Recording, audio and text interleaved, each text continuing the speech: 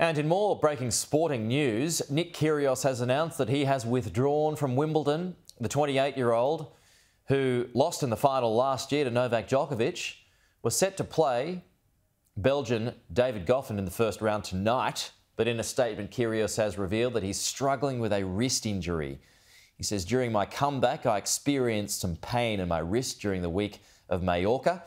As a precaution, I had it scanned and it came back showing a torn ligament in my wrist," he says. "I tried everything to be able to play, and I'm disappointed to say that I just didn't have enough time to manage it before Wimbledon."